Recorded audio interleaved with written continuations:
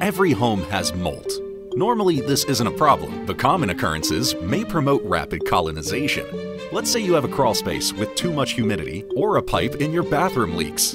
Mold in the air immediately absorbs the water and begins rapid colonization.